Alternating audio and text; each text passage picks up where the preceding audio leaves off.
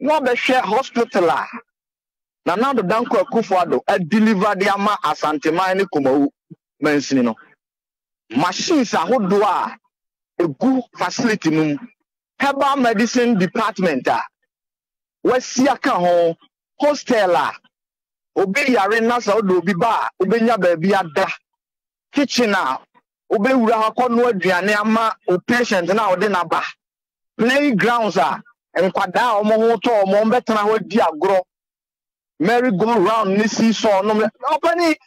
This is an ultra modern hospital. Now the Dankwah Kufuado are reconstructed. And they are Makuma women. And they say I could free about no redeem because as a respected brother, when you have a trek a crabby and cow when you must. Because I want to show issue because I no say a former President John Dramani Mahama and a chassis about 70% and know where we are. Now Dankwah Ebeye Kakra or say Yem Famano. Na we former president I want to na mambusa sansam me say I am a new woman miniano pa na senko free me kranka me man free console only say me I have lived with this very hospital since 2010 me assembly member me be presiding member pusa the respected honorable Samuel Sapon he knows me very well okay only say me nya politics basa Some facility we in wrong. But be a Professor Mills, a crowd biano, and now the Nibeje.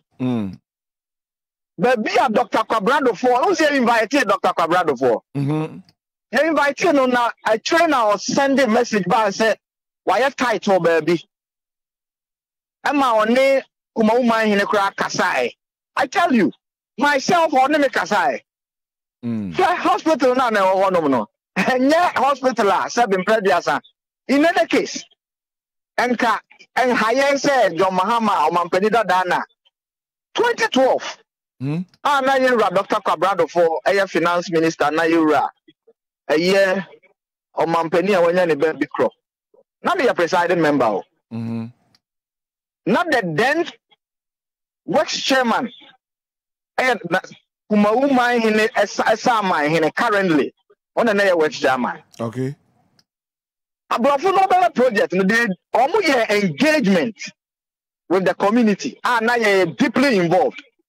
And you know, I will say, Obia, Abrofuno were so happy.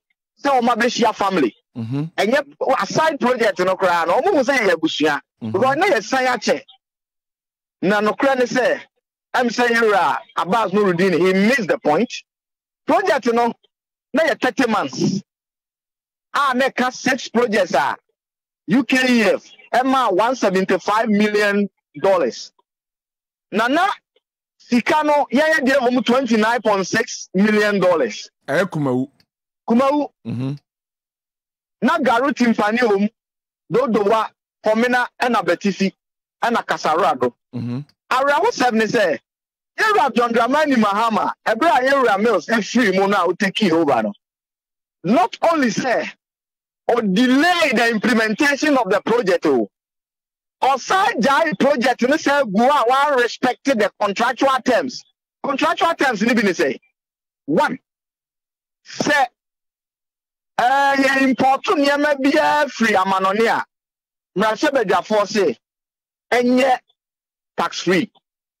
Nyame bia omudi besi dan ni bia no ye mfa to nto so okay have a letter of credit no ye establish here no I was a renew anameboa now nyama mienu we delayed the project ama August 16 the then this year na owo honom na me the presiding member the late Emmanuel Amwako and myself and now Brofono Ebaye no be catch say they are leaving because yes, project not delay. The respect I want to say the contract, financial and contractual agreement, government of Ghana and so. And you want I want to chia council a remeasurement, Mumudi achire edent na ma ban any sa contractual terms na was enka the moment so. Let me tell you. Saunima, oh, say 6 hospitals in Yinano. Garu Timpani, near 1%. 1%. The real President Mahama free Kapunyano to near 1%. Not on my 1%. 1%. Me, I have been an advocate of this very hospital from day one. 2. Kumaune 34%. Or how much more do you assign 9? 70%. Opani, me say you go there and check. Or how much more do you assign 9? Oko, baby, I hear Mahama commission na. O commission no 92% Dodowa. Among the 6 hospitals, no, that is the only hospital I would tell you. Kumauno, yaba na nasa contractual and financial problems, you know, abano. O mampani na kufuado. Yes, no, obekwa akoshe sesikani bi wo hono mo a. Now I call renegotiate. In 2021 April, $38.8 million, no, a management contract. A contract in Sikao. It was a management contract. Yes, the hospital, now, Namudia managed the 6 facilities for 5 years. Okay. Now, every year, Kufuado, the situation now, and what grounds, no. And now, a call for Parliament say, or compare extended credit facility. Into what call UK on a Yera Adubuahe, the then Minister of Finance. Or no, and almost release a management contract to Nusikano. And almost say, you 3 of the facilities. Now, almost reduce management period, you know, from 5 years to 1.5 years. Okay. Nti Kumau, Kwabena, and Kasarado benefited from this amount. Nti Nura, who said Stephen Bush, David Moore, and all those gurus in the UK by Kumau. It is a million about Nurudin on the project, no, Habakwasemo. Abua not buying a ball. Asante mine Ghana mine say $175 million. No, one project now Yera Mahama a complete, you know. 34% a Kumau Duru ye, 64% a Formula Duru ye, 1% a Garu Timpani a Duru ye, no. And no, and I hear Rakufa the copays into what Kuko Garu says here, Agenda 111, Yera Kufa, you know.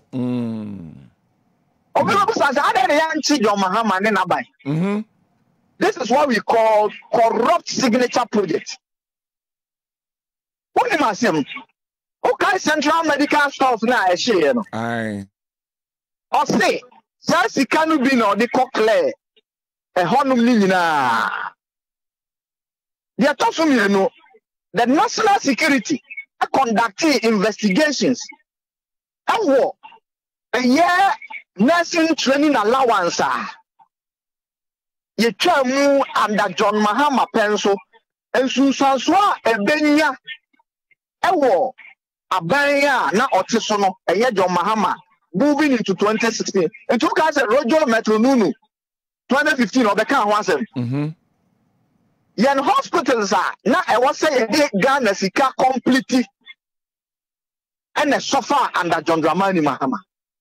Now, all my dream now, Korea on say, Sabio, politics as usual. Oh, you're very near to us, so they are Pesica fix it. And about 2017, no, now Kumau Hospital, no, now you're Bush.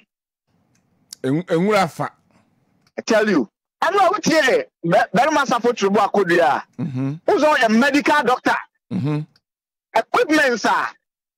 A Wokumau Hospital, Yellow Kufado Diabekum. On your MRI, Ekahua, Opani G. Mfano. Matam Kumawuji. Kumawuji complete. Okay. On my cast me ambulance bako, any the befa nipa, Eddie or Makwaba, a shuttle, no. Owie no sama hospital no ambulance mono. Yeah, sorry, pick up. Mono a or the saka or the car. I know saka say or the bus at the breast facility no. There's no free room at the hospital wa emuchi kakra. Na the staff no aye den akwaba. Maybe say establish we say sika no. Yeah. And yet the former president the copay say Yemfensi Hospital. Dabi. Bacho.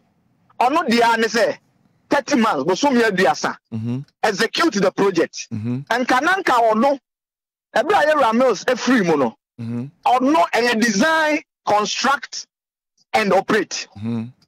I think ono o kwanya say obet ye bibia no commission kra ansa no akọ. It calculated 30 months from 2012. Oh, senior, me fan say be 2.5 years. Now, I say, not only did he delay about 2015, he abandoned the project in 2016, 16th August. Okay. Enti se nese MPP ekoya national dago koye ekobiano na wan friend na I say end this vocal man tum sana person chire. Oh, please. Me say Nra. We've personally invited Dr. Kwabena Owusu. Okay. Who lead the project? Okay. Na ya je ko ya say. Abra no for free abaimu no. They did not give him the recognition that he deserves. Because what is that?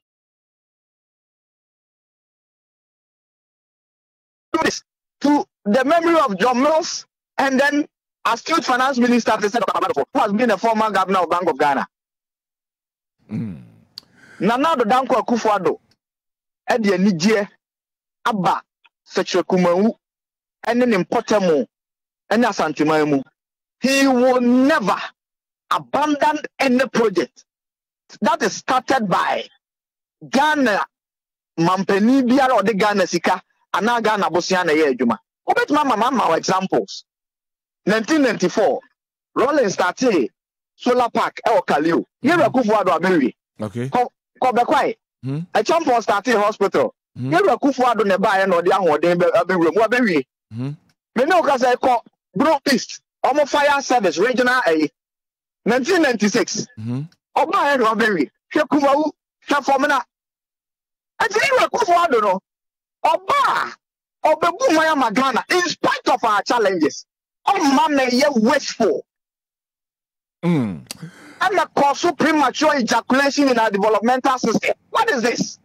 Honorable Samuel Ade Ejekun. I'm so sorry for him. He should have consulted his communicator, one of the finest communicators, Yera Kabori. Nanka one child say Kumo Hospital no. E be a hospital no. Ye dia begum. Ansa nanka we see paper any time minisika. E was a statement I would buy him. I think I should have considered it to be trash, but because you called me, I had to explain. Let us say, Honorable Nyamisha. Nyamisha also.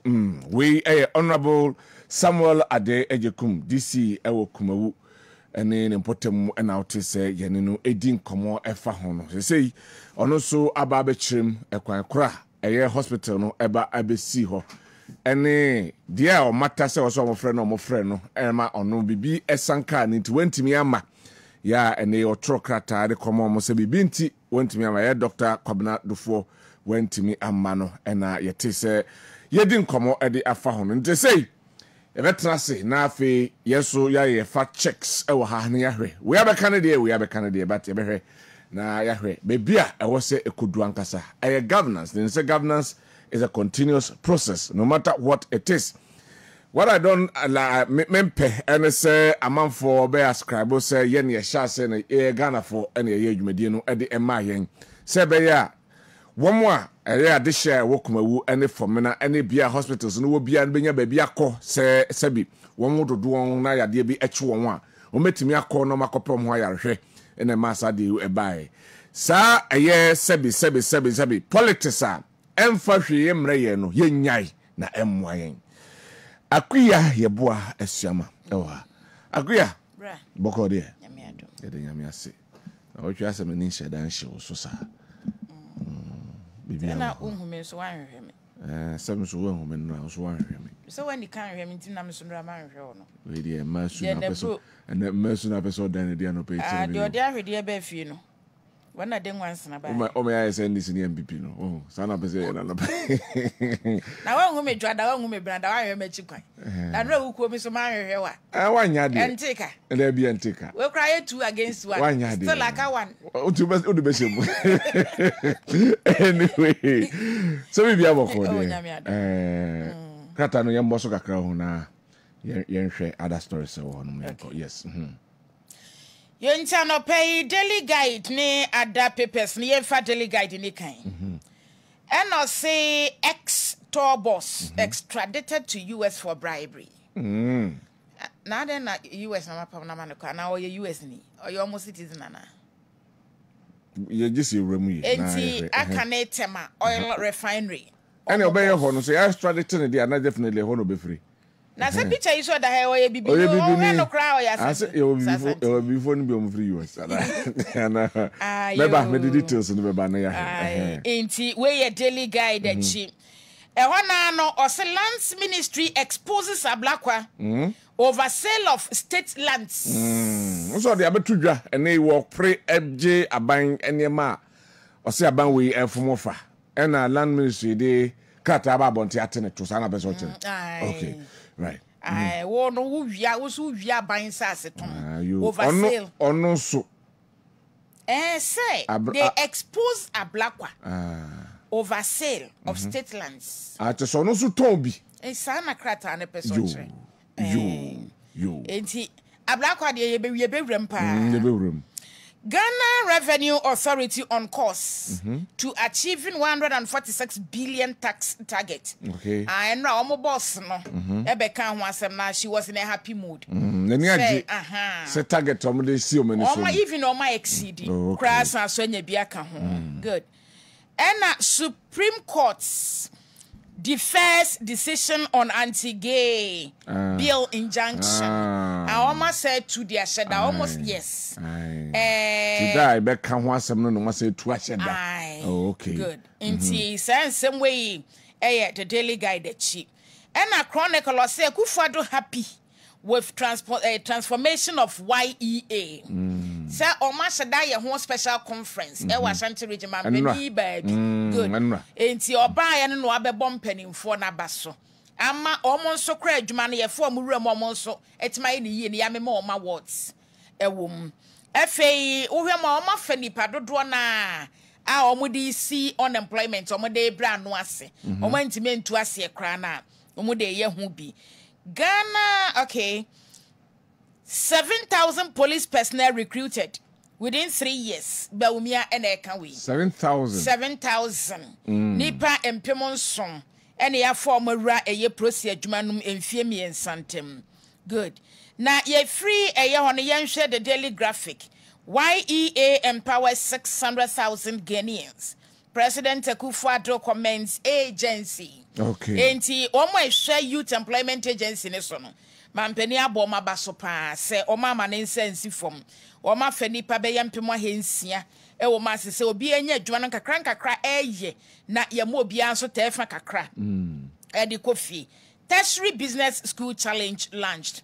Se wo ko ento aso suku a wo wi adien e na wo ba bejo adien na akosua ye enti oma alanche ho project a obi amra mekire na ni suade hunu se wo wi school no na akofi a adien na betimi aye adien na wo wura tertiary no no member first school no mu kwa na wo wi no akotire fie wo se aba ma ye adwuma enti wo so ko ye no adien na so de wa adwene e no nim die university nka wo wi a no abaye universal being nti nka opie ye na say aban kura mo adwuma oso adwen na akonya ya na se nimdie na akonya otumi ye bibi say ehho enkonta ne pese omu bebu no sanity enti GRA exceeds mid-year target by 138.69 million Ghana cedis. Nti abane say na wa ho na to na ya mo jeje na asese moni agese mo exceed mo target no na mu de ya bibi asa ba be ka say exceed target no we ne say ne ya de ye ya de koye ha kwan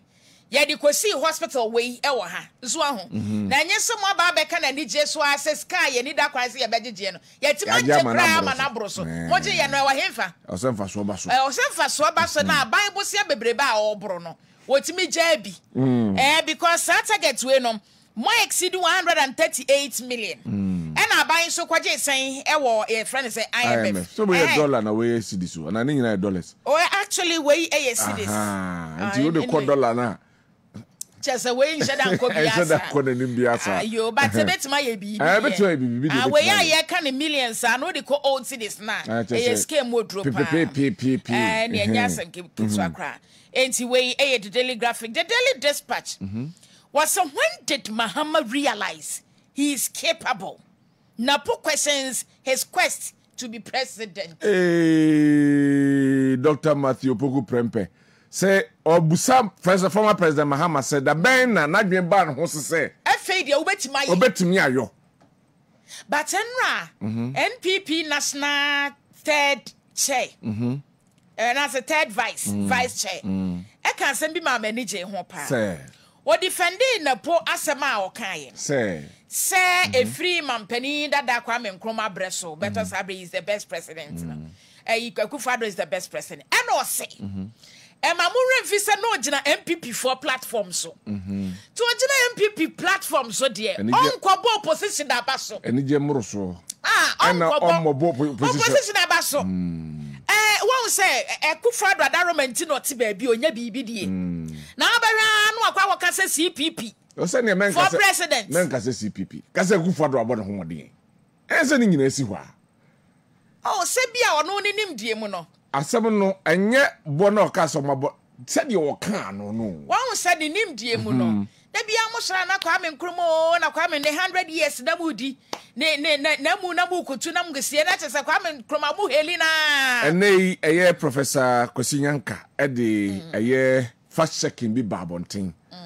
Ken University ese Kwame Nkrumah de si osenye no kure University of Ghana ese Kwame Nkrumah osenye no kure UEU fancy University of Education Winneba ese Kwame Nkrumah osenye no kure nti o say Nkrumah ya adede oyebi basa schools na mo de credit no nyon ne siye ene na another debate ene ase we be kwakoda na ache ono so de ne de e ba bon na nim se na anu fiada se na anu bi yedi nkom se yedi nkom tama na asante hidin 25th anniversary e wo konya no so no o mo be kire mu se ohene bi wo ha no masika si fancy USD wow kan USD wow to akokọ bossa ne ma ni nyina nti empembi yankase ya justify de na pokan ye no chese omoye bibia na de animonyam na akoma obi you FNC you see we a former president JJ Rawlings inti no kase NDC for no kamo obi bi kura mo de beba nkamo fa sobo abosobo de no se be nyamani na sebi o na mo pese efra na mo tumfuturu Ghana fo ani a kamo fa abasode bode no kura mo former president mam de koma kwa me what I say ti sane mo we nyina ho no I think say it's time I was saying nyema bi ho no ma ye dead na make us man no so say onsua oba man yi match ye politics ache enti watena say de obi akoye fact checks e de aba abonti ono nso nim then but Ghana for say my yankanti wa ba be pa ho chew ayo na man na say adenti na mo expect say wo gina MPP for platforms so no praise obi no be kwa praise obi eno de nsida what say okay the man bibi di ye man ba bi tena ye no ni oye possible vice president that's where your friend that's hine woman that's hine ye because nyame ye na doma watchena bi Dr. Mahmudu Bawumia ni ho no otimi bo ne ho modern said ya Bawumia na do kofa ne ba ye bo ne ho modern ya ebi kra na mo nko congress no yes ye mo bia emfa mo bia de be ma na on oppose what's your nko bra ni onti wo de wo but I asama about obi abeka bi obi abeka bi e adwenkyere obi abekye na adwen na no fiada na friends CPP4 empenin for no ba ko Odi ka bo na po abaso. Say wo like Najuma wa ba be ye wo Ghana ha enu nti ye yi ne say running mate. O wie ye o say enu nti ne comment na o ma ye fa Dr. Kwabena Nkrumah ho no. O mo ba be ko ho conference. No mu wi ma be ma na mu ni dwumadi. O mo dwumadi. So o kase obi no obekọ obesan yonko asa na wacha ne obecha ne pa. Brana we ye said ko we ho conference. Share. Kwabena Nkrumah na agro no ho. Said ko we ho conference. CPP Kwabena Nkrumah na agro. Abi na mu issue statement Statement. Obi asama waka egu mframam. Sa. Ama Ghana fa. Ena aginchire wa hyewe wo Ghana. O be ko we ho conference. Omo kohia abobo ho. No be ho samam de ba betudwa. Embi no fo ntwe omo ba. Oh yeah. Anyway. Enti the Daily Dispatch. Dia na po de betu dwa no. And say NDC national chairman, and 6 others cannot explain Mohammed's 24-hour economy. It is just a slogan than policy. Mr. Sapon bin yadini di asasi. Asmo kano. Tika mumre on. Na mume chrem. Masa Mahama chrem. Na so on nyo no nko party ne modos. Mahama chrem. Honorable Eric Mrefinidin woko hafu ano area hono na ono so ba be chrem. Pa. One more no the problem I have with the NDC ne say I don't know me kan ha. Say I was say one more chere at the crop potting 24-hour economy no ebeyo because 24-hour economy no apart from your big cities no rural areas no adding so be implemented that 24-hour economy no say na no metina haka sebio ukọ ayen krase no mbi to say sebi edwuma e wo ho nhye dan no so na how will you implement 24-hour economy nipa do sen na be kwa akode edwuma sa na dwono ni 24-hour economy na eyede na ukọ per your friends a predominantly farming community how will 24-hour economy work there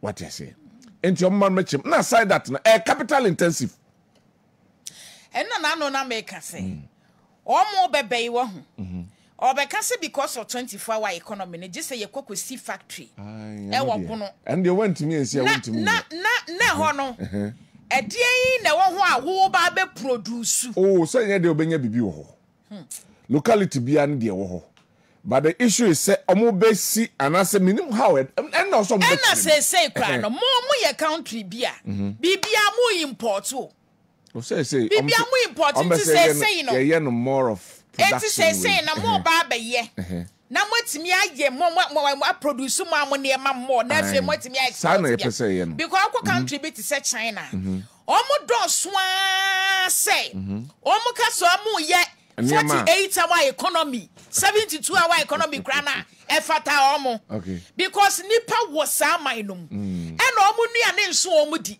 eni omo ye no enso omo na say enso ye nuane nso ye mo de sa yesu ye ye nuane na nso ye niama no ye imported do what do we do enti I was see the fundamental issues na wo ho na was see tackle and suddenly you drink any other thing. That fundamental issues. Se be say kwa agro. Nyen kwa agro ni ye. Nyen see ye production. Nyen timi aye a friend saying finished goods. And we pass 24 hours you be na beka say mra. Naturally beba. One say economy mo ye production enso nipa no. Enso mo. So ho. Mo ye ya na asa mo ye ya na asa countries be demand mo ye exports as adia. Ye kase ye no 12 hours ye be running ye be short niema it just ye no 24 aha so de be ya de nkrofo demand no ye betimi a supply ye nya no mo anchiro ma de mu ye nsrew say ye de na ye chire ya dwene say o ka so ye 24-hour economy no ye e friend say na no make say highly populated areas enu bi na menya China e de aye mfanto ho no because niema China produce de ba no ti say bibia material kra no amekoto ya twa no China so omo ye bibia everything omo ye bibia it's omo no na 100-hour economy ni pagirem sa we should identify our priorities we set ye niema towards that as Ghanaians ye becho Yo, Branty, the Daily Dispatch. And also, Medikoguye, the new crusading guide. And also, 100,000 youths gain jobs under my administration. Why years in 100,000. Yes. You walk in seminar, or Mampenico can or ho, any Kumawunin, you walk na yaba about the person of young when another and a desasami at Suja. And also Prof Yanka Jabs Sami Jemfi. As someone an American. Over false statement about UG. And AK and US. Someone an American. And who was someone or the Aban. Until Napo brought this a friend as an argument. Most of us didn't know. The any man said, Mampenda that come in Chroma with CK and US in no ye will in one country no money at the first and the kind of dance and women. All right. And secrets are chronic BM and no city vet. Where ye Yvette one? Yvette na day. And now the Yvette. Me doing ya. I didn't be one of my said that no so. Our system no munti. Yvette. We cry a journalist award no more dear man. Good. Inti bra. Yamfa I think secretary no way no my ye. I na yankoyenim. All right. Me yankoyenim komomra na yene Dr. Siddiq Educhum on a security analyst. And they the president appointed a deputy IGP. Na yankodi enkomo emfa ho.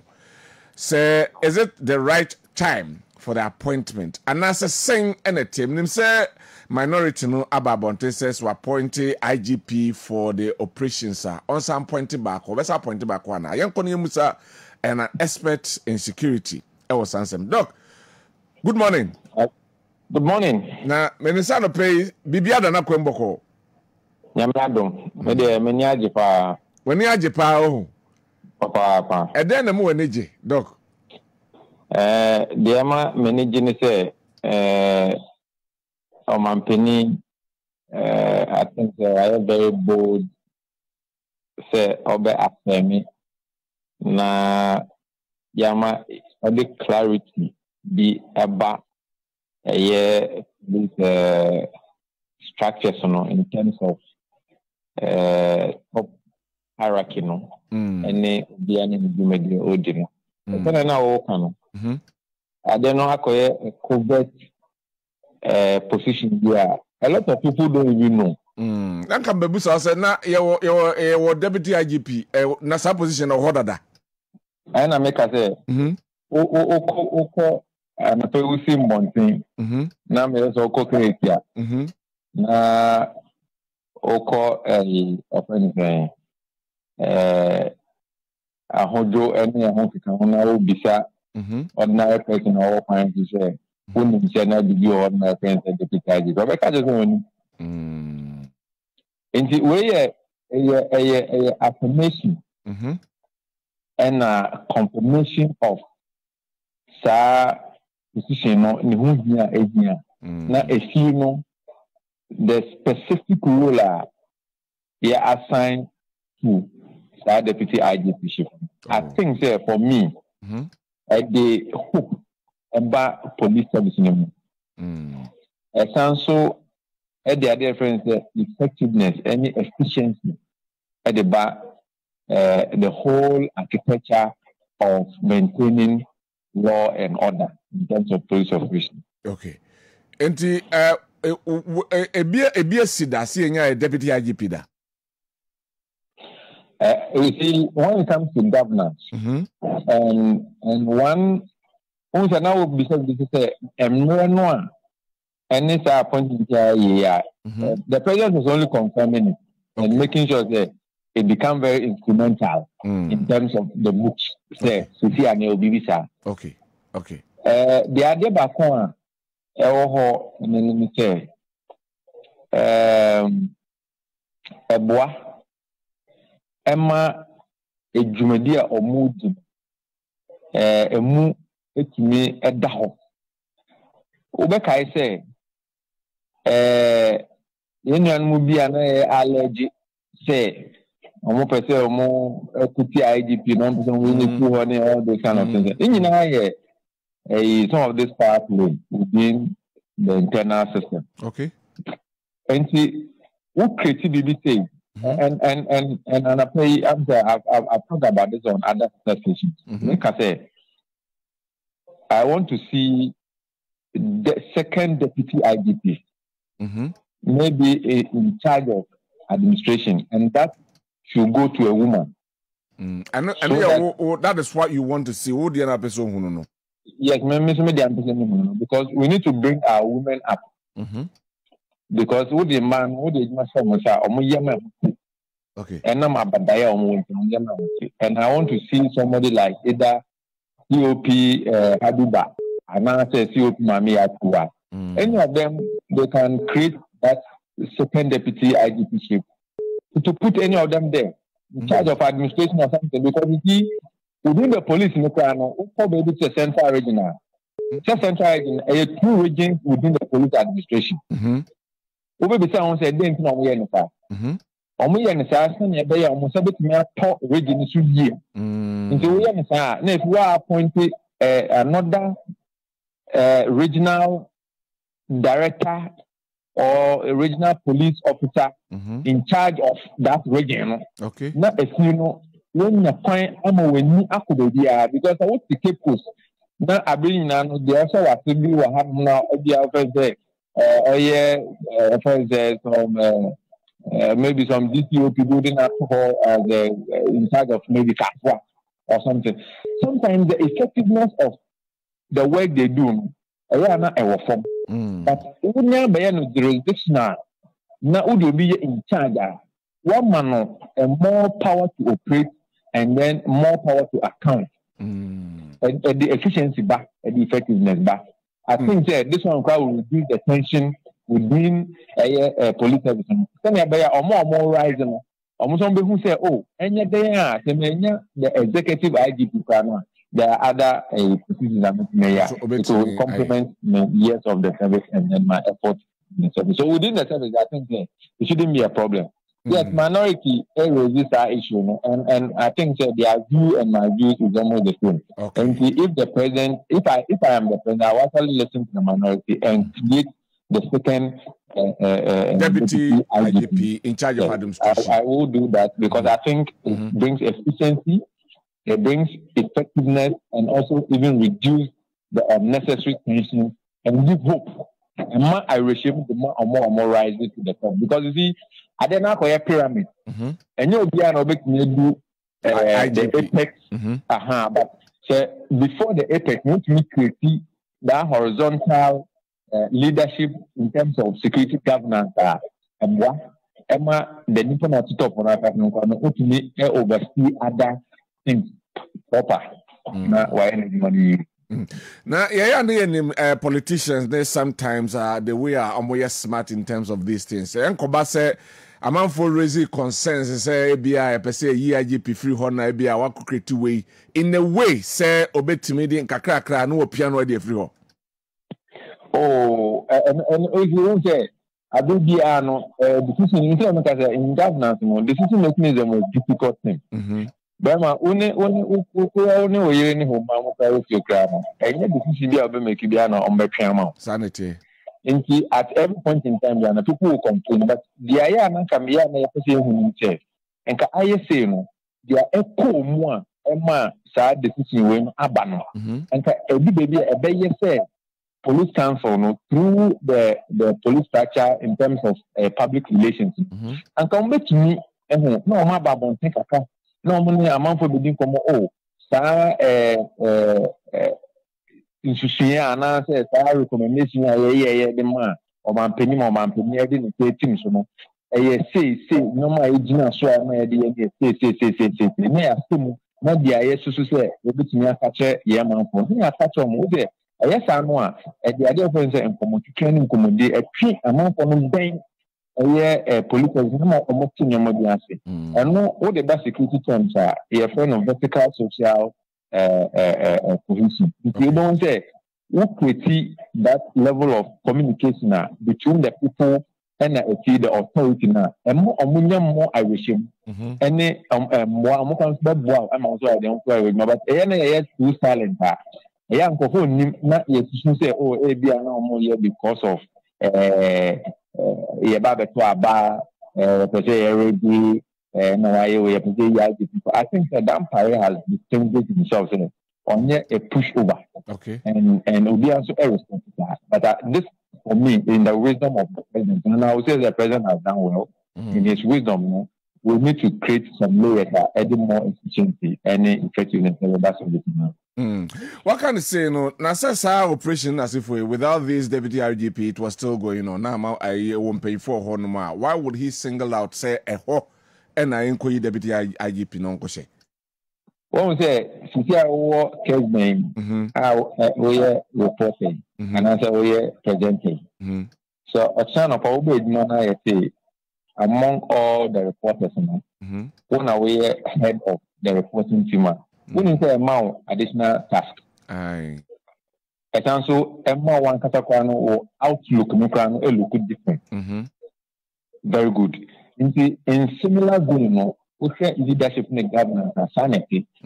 We're trying to, one, give more credence to that operational directorate, by elevating the one who is in charge and maybe a team training IGP. Okay. And emotionally, you are removing some of those misgivings. And I want and I make an we are no from we are all some hope. Until they are all a same or balloon there, but for me, homebody are something for it, and you connect him to say, then a removal say, okay. Okay. Sa ena enwema ni bi etiti. Ebetumi de opepa enso de abede de aba adwuma ni mu. Enti yebetumi aye survey mo pa Kessben yebetumi aye survey. Na ya common ya start 1 or 2 3 questions. I mean a very open questions. Na yebisa nkofo. Say muju police adwuma no na unim say bibi saa wo ho. Okay. So unim asamre ye de aba no wadwum no susu say ebetumi aye den. Na tie na ka wo ye so say sanka owu akofi buachi o egusu edwuma mu na enne ye so owu akofi buachi deputy IGP in charge of maybe legal and administration. Who susu say among for benya akonno fofo bi that's true. That's true. Ashantimemu, Igmo Bay one can have Igmo YA and one. The Biba is among for the Buka. Sometimes that is some of the underlying reasons we take some of those decisions. Right. Dr. Sedek Educhum, Medasenano pay any unchemuni insight Adiamae, Yedasipi. Let's make a madam at an emblem no, or my penny, and tell my penny, Casafam with you at a moment. The paper, ye perceive, yama minimum, and bano. Gender issues now, yes, to air. I've been in now as a year can ban Yamma and bano quite. Yamma and bano quite, Yamma and bano quite. Now, the Omuya dia, a good a CP, a sector. Asumdwe beba Liberia na enamemba so mo mama ne kwan na mo mra aye amemmumu na yenum saa ena mo eye niema ye that's the doctor yamisha. All right, Dr. Sedek Edichum, security analyst, and the president's appointment of SUP Yohunu as deputy IGP no eho ensem ode atu edwa ewa ha the producer wa ha 2 minutes. They be up in 2 minutes. Obviously, I'm 2 minutes now. Yeah, I said 2 minutes. Obi time. Accurate time. Obeka 2. Accurate time. Obi.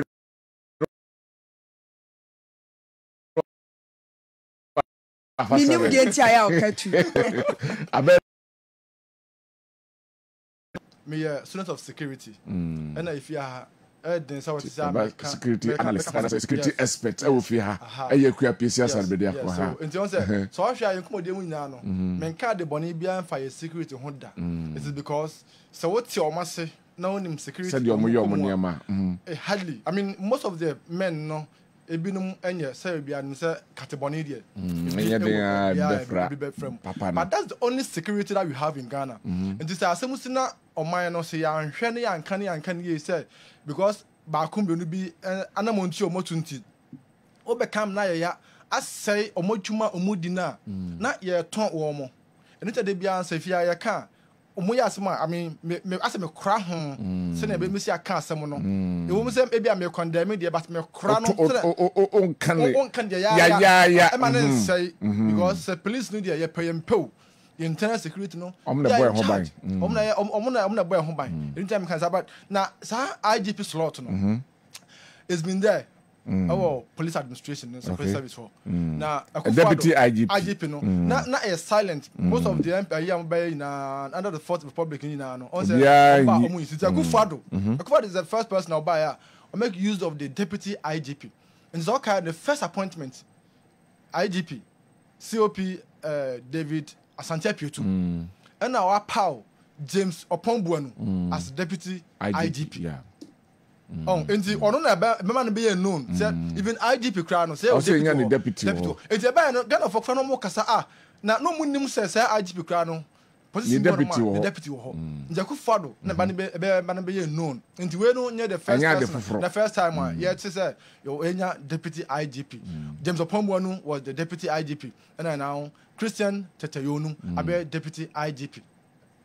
Now let me come to the substantive matter as in charge of operation.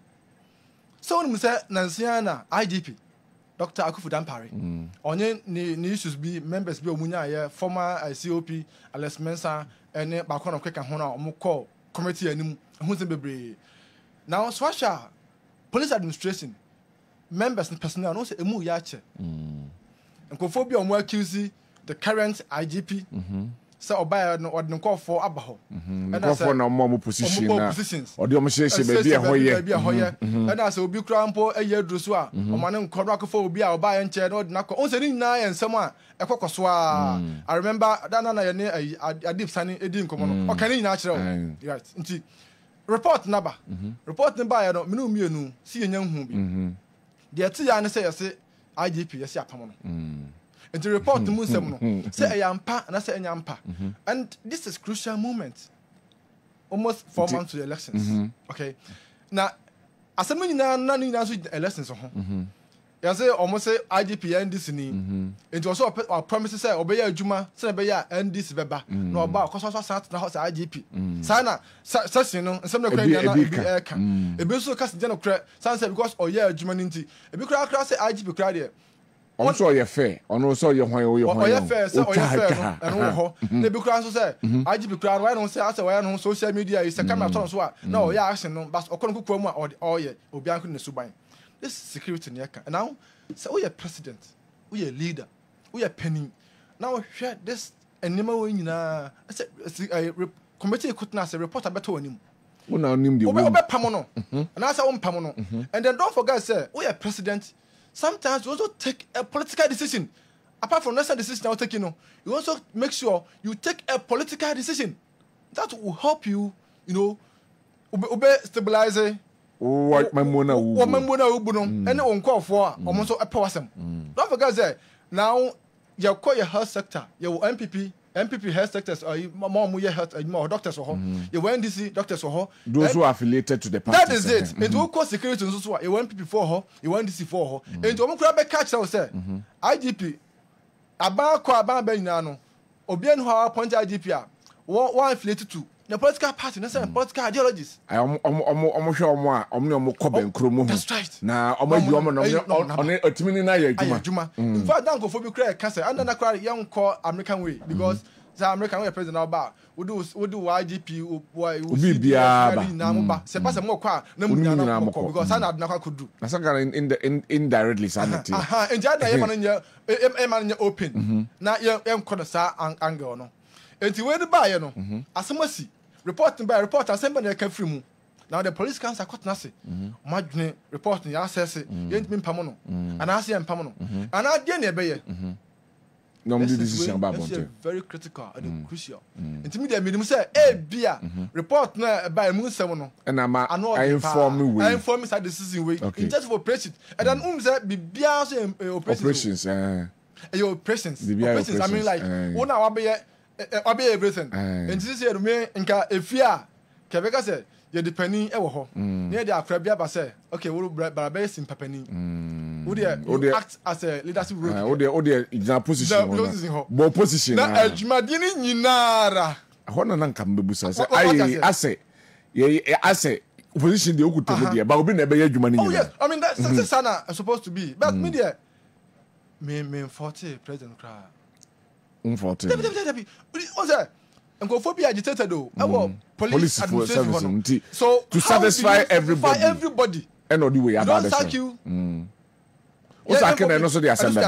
In the Senate, the any hold position. That is it. If for deputy Mra, in your operations in mano on your home. Okay. So that you sanitize the situation, you satisfy everybody. A smart move. It's a smart move. You have to take a political decision. Thank you very much. Also national interest. Mangasa 7 minutes. 7 minutes now.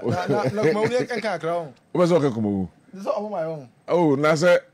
Obezo okay come. I'm 2 minutes I'm kwa hoy. I'm 2 minutes. O saba 2 minutes. Ndio na ba kosi ya hola. Yanko kuma odi na person ka kuma hospital no. Sa NMS hospital no dey sa wonu say I want to medical kana about so dey can say and this in the start here indeed 2013. Na only na process na start here call ya. The bomb Bahaba. Omo kind this na ya omo nchire. No go for sorry Mills. Enti o say Mahama na shase. According to Abbas. Yes. Say you should say. Scandal who says no 2012 na start here. And then now on say former the late President Atamos. And Ole Foundation for those things.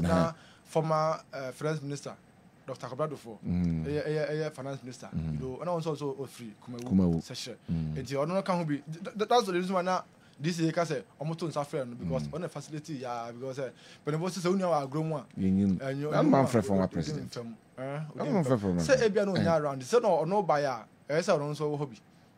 So man from friend and go buy. Because sometimes me pay sa ye frɛ o ya mfrɛ no. The minimum say the purpose are Jumadi ebedi dem on mine no. Interest no say.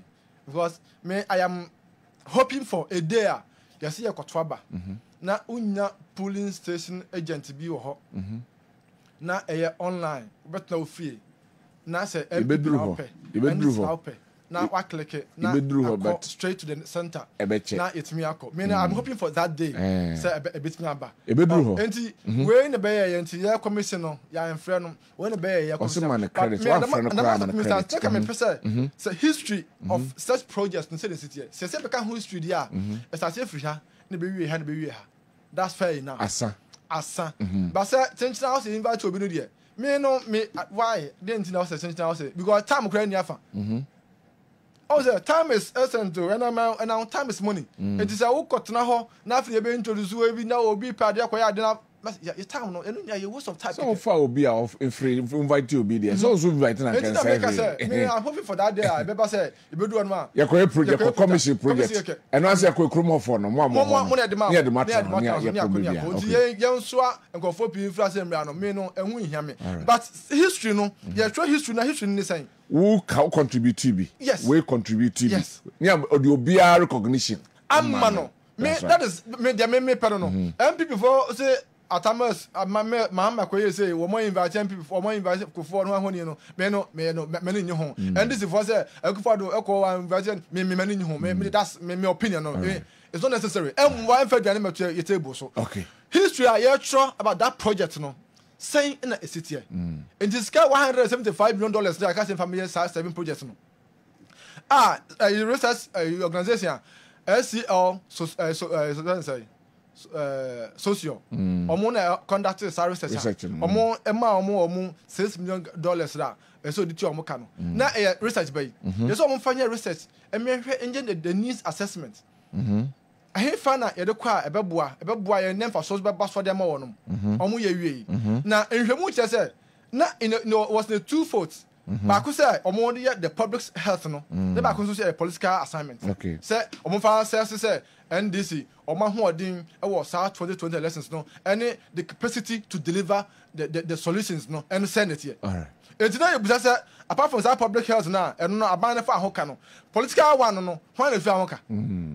Okay. I don't know because NDC for you use $6 million to do research. Scar mean for that contrast of these 7 hospitals. No, now a bone of contest in 2016 elections. No, I said 2020 election. Yeah.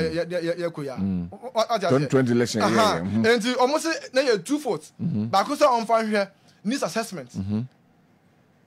I don't know a public health. No, and back also see MP NDC. Ne hodo district, regional, and national. And a capacity to have so to deliver the solutions for Ghanaians. All right. On assessment, don't want for so with my lessons now. And that's what to me. That's what to me lessons now. Okay. And so here Oma no more play important role. Our then John Dramani Mahama, former president, na administration in campaign no. Mr. Rojo Metanunu.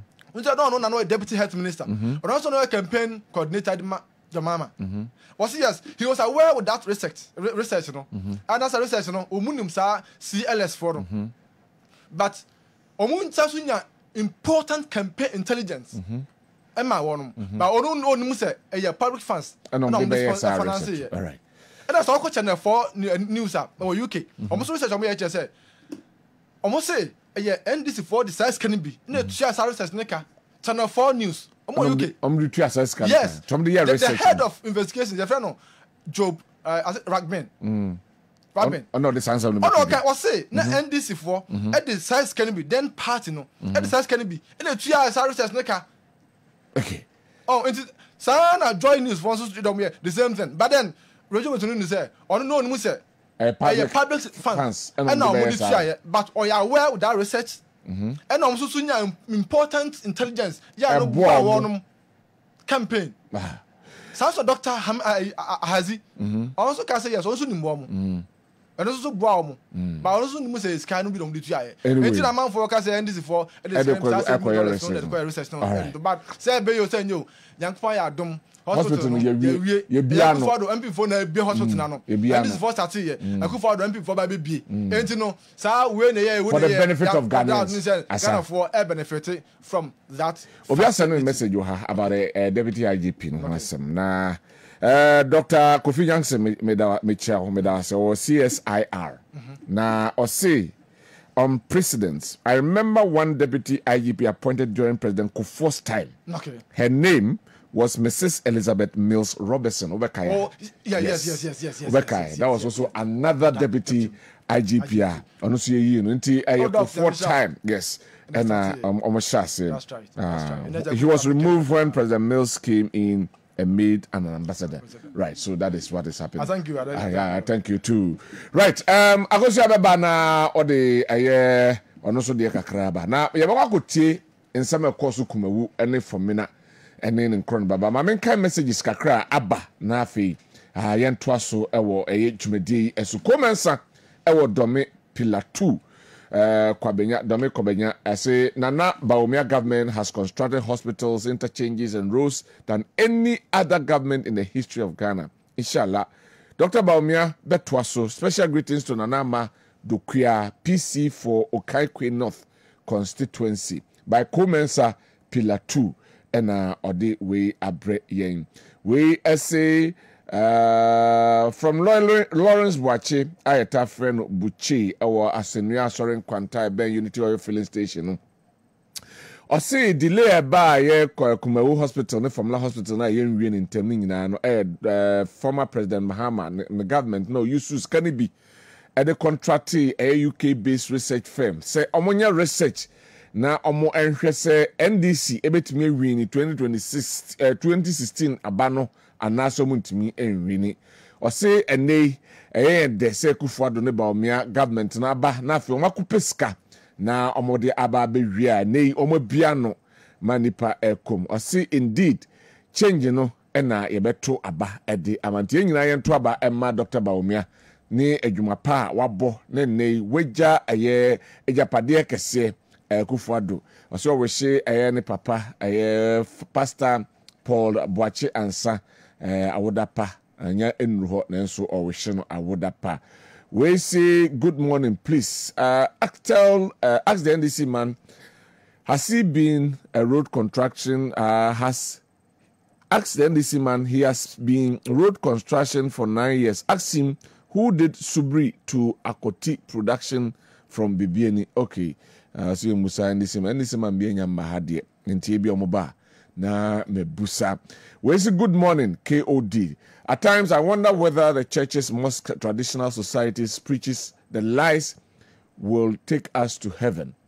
I'm not surprised when you guys, especially Equia, said you go deep into the headlines that states the exposure of a backward sale of land, as usual, of you guys. As someone can say, I think you should come again. Musa Abato, Ewasawase, and so Edibi Abba. Also, it's appalling to witness the sheer lack of empathy from Akufo-Addo and Bawumia towards the suffering of ordinary Ghanaians. The decision to increase fuel prices, despite the already unprecedented hardship, is a clear testament to their disregard for people's pain and opposition. They vehemently criticize the government and promise to improve the lives of Ghanaians. Now in power, they have done the complete opposite, compounding the misery of the very people they vowed to serve. They vowed to save. This betrayal is both disheartening and unacceptable. We are Musa Abato. Good morning, Kyodi. I'm Yabrefo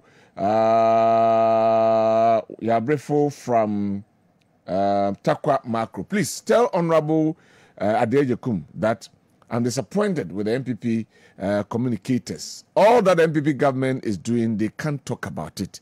They should talk about Free SHS, Ghana Card, Agenda 111, supporting Kaya Ye and other projects. They should go to television stations like Kessben Sports with Jolaka, and also the Sports, or Repart TV with antenna programs. Maybe a hobby. Say, so omubo dawuro na ene beto ni paso. So baby hobby. We say any policy which is helping the good people of Ghana was introduced by MPP. The NDC as a political party opposite. 1. National health insurance. 2. Free maternal care. 3. Building of Jubilee House. 4. Discovery of oil in Cape 3 points. 5. Ghana medical drone delivery. 6. Free SHS. Which political party is this? Everything cannot be possible. Please, let us vote for it can be possible family. That's MPP. A hashtag vote for Bawumia. Hashtag from Pizarro Asante Achim Nyamprase Ena Odiwe Abrain. We say from Afoku, Deputy Organizer, Youth Organizer, Akontombra Constituency. Good morning, Mr. Host. Oyuwa, from the horse's own mouth, as a whole regional chairman and at the time a road contractor who has been in government for 8 years, 8 bad years, sitting the national national television, could not even mention just one road being constructed under his watch. Jesus Christ. And this is party. Never again. Kra. Right, Manuko Akusia ho. Okay. Your friend is Meka Enyama Mienu about say year 24-hour economy no. And I feel kume wudi no na we see ya frame ya momidi ya kilonitime ene de keka on 2. Enti de di kan me fa your friend is 24-hour economy, yeah. 24-hour economy no. A betimi aye possible e wo Ghana. If say if you can, yes, it is possible, but or if you change your mindset. How? Yen Ghana how titru. Say about 24-hour economy na e was say you appreciate enema e locally made.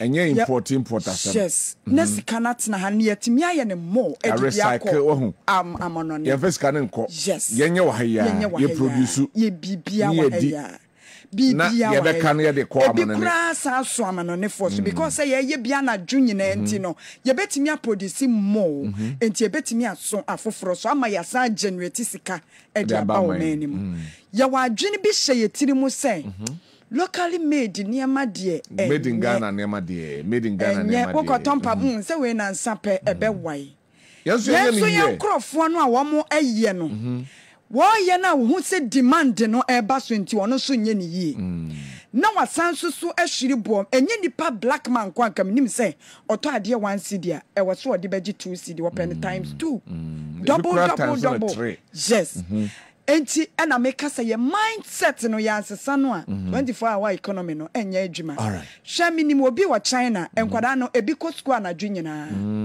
if you say teacher ni na oba no pa na wo kire sa syllabus no anadwo akora no daytime no wada anadwo no bibia ye adwuma security ye adwuma nti no o ma me de ne be ko school because when ya enough time ada anopa enti de be syllabus be ne nkwada no wo ntimi nwie o mbetimi akọ school ko bi kwasi ade nyina ye possible enka ye kuafo yi a ye sori a ye se an ene ye do ene ade san ye gyan ne de keka on say bibia ye de na kwemu ye betimi ado afuo ni bi yebetimi aye kwan anadwo enye afi na data me ache traffic na no wo pentama besena kwa adwuma na afi ne yesi pempim say road closed road blocked adanya ye kwan anadwo nyina nke betimi aye kwan ama na ye afi secondly eye maka ese ye enipa tuntum ye nim politics ye abrofo na ye yesi yesu o ma wo se yesa akosua wo mu ye nimu ye yeshia mana boroso yede no ye propaganda kwa opesa oyem ye kase ono nko na ye wonim se akwasi broni tiwe wonfa ho ne part obi wo sade ni be favor oman no am oman na tumpon kwa dia obeye e de aginidin emfa ho ne political party a o join but ye de ye pese ye yem ye kase ye ya breso ye party ene ye be ye e de na enwanwa ewo mu se wo beye bibi na be kase se adwuma we eye ko ne lay foundation ena me soso ma beye a me to aso na ye den ye de ye hu keka ye hu dwidwi ye ama ye bo obi di kura ne abona ba so kura ye den we enya ade bia ehu enti se obi na sha ase na obi abewi anka we nya mpone nipa yi na ti we ya mana kwa aba o ma breso mfie se wo mo sha ase yeso ye ba ye ya dwene o man na ho ne ye wie kama Last time. Enya friend ye be trokra tan. Yen share politics ni ye na propaganda no. Right, you go just sobra na fe abeja front na. Okay. Abejafo abane de ene me de mo multi credit. Obia wo ye bosom ye adwuma bia ntie ne ye.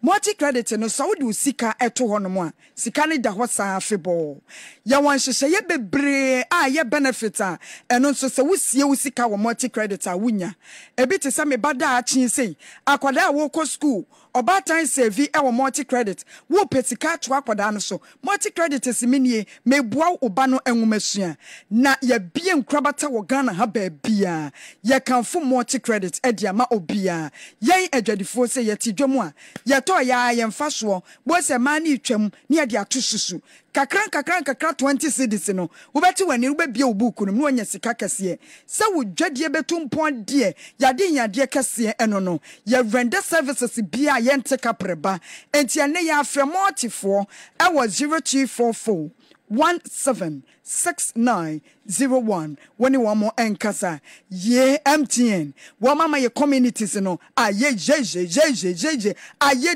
dewa when me say Ashanti first no jai say say obehwe na we mu di abo ani gala no na che se wo mo bo amakrom aye se na ye de ene ye 18th nyame ya adoma chine fie eye 19th na otumfo astrotef park no so no de cham so de no ho be ye dewa efise adwusunye adoato amakom bantema brana be support wo community yemo eye go MTN everywhere you go wamona amakoma say ayedesa no afetie ni ye MTN say ye boawo ama wan kasa no wadwuma wo je no atime akoso ko MTN wamo centers bia na ekwaji enchiremu SME MTN SME month ya kire se no so ye diaba chiro number we na ebisem se bodwa adwuma no bepese mo boa me nso eye 0244 308111 MTN everywhere you go. Afe wan wo phone bi eye wo fe emom uni sika wo de koto sa smartphone wa brand yam yusuo se obi aka se ye mute no na wo phone na hefa na mute ni mpo na ye twa selfie na snap abaso ne ade na wonko ade wo yusi yam mesro B-Box Ghana wamo ena se na ye from se peg solar Ghana no ye say from B-Box na asemo mo kan se phone na wo hu no eye possible esa wo betimi akwa na watchie sika no kakran wo chia ne best 4 months any 6 months we dey say dey achokra enti wo be deposit ketekete mampole eteta 327 Ghana cedi dia kan chia no sope enshina phone no uyusu wo mpe we na wo pedie B-Box Ghana wo mama se dia setena no ayefo kra dodo na de obeye ne se obefre number we eye Frederick friend no say wo pe phone ni bi na mo nhyase mo nkomo eye 0249 146024 0249 146024 and asa Angela 0243 814005 ni nyina afre emom abatan akwada no mass ni English no so wie senior high school wan hyeda ntwa akwada yin so obekọ university Mesro Bra City campus Kessben University College na ebe register mass and English ema akwada no ebia na onya mass no but wenya English enti ebeye diama no so betimi awura university nim me pacha obra na beye registration wonim se course ba ko bia ya be register no 100 Ghana cedi wokata wani abetimi a register tu ni nyina ya ka say wo mo a omo be register weekend no wo mo eba enchirachira no Saturdays and Sundays na wo first batch ni dey started nyame ya aduma second batch no wo be no weekdays Wednesdays and Thursdays eno anwumre no nan bia no mawie anwumre no nsia just 2 hours na your registration no eguso enti ya chance 6 August ekosi 28 August eno ne be sha adisuana se efri na ekro ya obetimi abaye registration ewo Kumasi campus wa be kire mass no ene English na abetwa fisa chechefo na ebe gina wani ma kire wade no wo mo kire ode eba na wa better grades no watimi akọ university ya no for registrar was 0501 637383 ene no emonkomo midima fo heba Dr. Time odaso yare benetete wo wodie no eye enam yade anase stroke ene ebonka ye anase wodie no eye tidie yade bia ana typhoid abetena wo so ache wakwa enkoda wodie wudura doctor wa she time atoso wa kire wo said that say eni da so wo beduro na ho na atobo no kwana kwahwe wo mo atete hwi mu na nso se sa brede wo mo nyina asode ya wo mo etumirika Dr. Time odaso wa wachema agogo ya no wafre no 0244 774282 pet student me say de anye paste bia na ye yusuo wanu mo moto wo na ntimi nkasa hu nipa so aya na akoka suma sema na obi atwe ne hwene wo no ebia na ye pet student friend say paste bia wo yusu ntia eti ye kan fo pet student e dia mawo na pet student no ye wo ma hoduo pi na mom de etimi yiyi ye se ase plaques yiyi ye se ase konkonene ye se ase nkawa wan ne to form aduane a wadie na ahyehye otimi a entimi nyiye no a pet student cavity fighter. Kama mintie pet student cavity fighter no kokroma kotobi wate na eye kama papa latest form ya brabomu yonko ye wo mo baye no na ke yeda sori bia ne honam ye ya en wo mo baye ye koto mo mattresses ni bi a yeda e massage yen en e se de o massage nkonwa aba enti obia wasi ni dan awie na wo pet wo to nkonwa gu ho no ma edin we ntina wutirim latest form wamu nkonya no eye V sofa range ya sheda ye colors bia ya sheda aya no type fe ya shape no so efe ebo no da form ye ken enye se bo na eden e da form na wo akwana ajai ko hwese jo office wa jai latest form nkonya ekoye wutina so hu se you mattress akonya bi on ma wutina so na mim wakohyem ede nkonya no latest form V sofa nkonya no eye good ankasa latest form ya brabo mu yonko KOD ansa na me sorry akwa na me ma me bi di ne awoda ye frɛ no ma Sarah Koba okay na owo boutique e wo swamenti ye frɛ no Sarah Koba boutique ma Sarah na ye wa woda me sere nkwa ahoden wom emma ho all right yada say akoshe nyako abra no ma jima ena oti ne nka no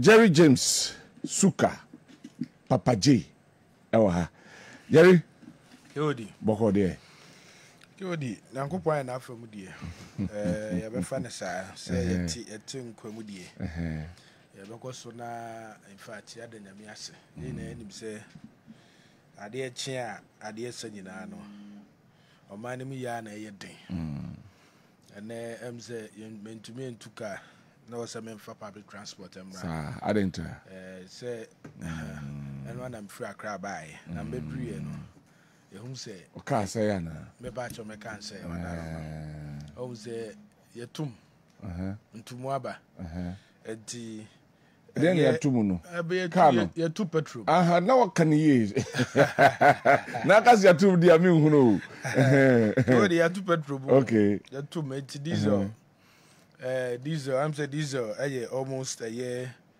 16.1 cedis and petrol so a year 16.1 okay and then a 1 gallon no is almost 70 cedis in fact the cost of living no I was fuel no so no one idea bibia say coffee duane wo a year farm aba a year car na de ko no ye beto petrol na egum enti wa imagine sene ene mabuo esi koso o Ghana ha no na edrum bia na obisa se enti nkrofo yi MPP fo mo policies akese good for oil na ho nkoni aba no e wo hemfa ke wo di omani ma yedin omani ma yedin yi pa in fact men semre no na me ka kire eye dwedifo mo Ghana ha enim se promises MPP edema aye asante mantem ne Ghana man nyina no edum so mo bae no in fact ye hu say aton ye color TV akwakoto aye black and white yankoso na enum suo entweope esia me no ka say ope aye $10,000 aye dollars a only 42 only 1.6 billion because exchange rate no per dollar is almost 16 cedis. It's almost 16 cedis. And it's up at $10,000. Now we need a year 1.6 billion. To me, to me, you know. Okay. But your time, at least now about 40,000. A year 400 million. So see billions of cedis. So up at $10,000. If I have a hosem, the first one is now. Kewo di wadarama. In fact, when you should be a parliamentary candidate. In fact, was with you for the NDC. A year. Nana Kwesi Denchi or born home modern wa hapa me unze me won time me unze oye onam KJT market wo mo ye talk bi ni mano one on one exactly anything come in fact so Ghanaians should watch out for this time around me that say me kona me ma Jimmy bo chance so kwa Jimmy akaba ja na mo ko de Crystal Roma ye de nyame ase na pacho Jerry say ye no munsu ntwa ope na Mahama no se ba bedi man pani ni bida enti o twen baby ade go from be no de wa so no onam no compete ana kedi say asante kasa no obi ka chose no munsu twen ope a obi chero sa asade na ye ba wa brabo man na se ba unchen se ne de enye nti twen de papa eba enti no anu aka no de Mahama de enye Debi o osisi so to ka se num su twa opa acha se nei enye kodi yemfa akunya de no anu aka na se ade de enye de enye o mo se obi ka se num su twa opa acha se nei ba ye nyina ye hu adwuma nei enye nti o de twen kakra no ebe de yan su beto akunya de e de ma na wa anye ni ya wankasa na wo se wa bra bone chance asa utiasi aso bi na second chance Messi Ghana for nti o mu nyina ase jo Mahama ye di akunya ne mawo ena wo so kra na time a wonya akonya no na eye sympathy eye areho ene ase ede ehumobro bi obra ira mesu wuye na ase obia se we will take over na asa areho ne ade na satan ne de koto abo de wonya ni cheap Intina utumi be catch Ghana for so no the 3 months na yeden. Eye campaign. Me boa. O catch Ghana for so no utumi the 3 months aye campaign na se bi tafrache. Sa 3 months na ne for campaign na win na. Anyway, me move on here the substantive issue a honum na yenka ho asem. Ene na Dankwah Kufuado eba eye anasa oba santima mu ha. Ya ene wabmode na what a lot of projects ebi wo honum a wa commission bi also inspect here odikai attachment ya na okọ commission eye kwan wo honum de ani kire eye pechi number 1 ekọhwe kwan a ene dualization of eye nwankwanta eba ahema kokoben ekwan no oni chem e was so am interchange ne so ekọhwe projects a ekoso e honum commission eye famina hospital and afi Kumawu hospital na ehon sama hodo bebre ne yeka say the communications director Edema the National Democratic Congress e Ashanti region lawyer Nuruddin Abbas e de Krataba Bonting say hospital a ene titru e Kumawu a omanpenin eko commission ye no over credit no enfama the former president say na nsuadi hunu ska okopeba ene nei odi aba ne omanpeni akọ commission ehun sema hodo bebre ye de nkomo bebre e de afa ho mamesha se fefri ayejimi ho mo na maban ye hyase till the mamesha se fefri mo na maban ye bae ana se government e bae ana president bae yeah nti mamesha se fefri oni hwe nsem ya aba wo hu na ye nhwe ye se mo de agese obi an hyase na makowie na mo de credit no abo mo ho ye ne ye mamesha na memfa nchia sonko mo bibia so awagibra ene Simadu into the young yes ene anope odi na fidi ato Kessben Maakye dwumadi na mebo abaso wadwumaso a woye asanteman so ebo abaso na minchia the general secretary of the party lawyer Justin Frimpong Kudua baby obia no edinchia sonko e de man wadwumaso a oye chairman odine ho kukwapia onto so no twentia kuka baby obia no yechia no na Obama constituency a Dr. Stephen Amuaso so medinchia sonko e de man on me chairman George Kofi Ejen na mafa Amanse South Ira Clement Opoku Jemfi lawyer CID edinchia sonko e de man ke odi me fi se enna dwumadi e course no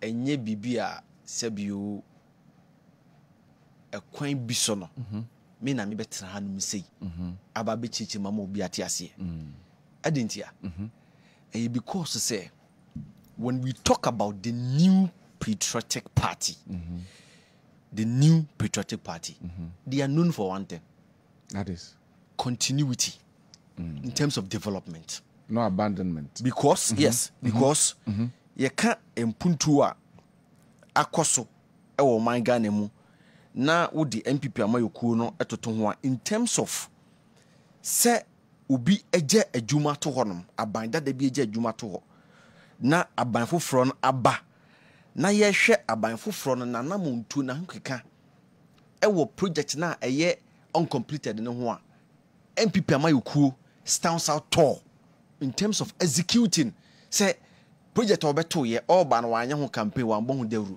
be oba ye na obeto watu wana ma wawie MPP has the highest record.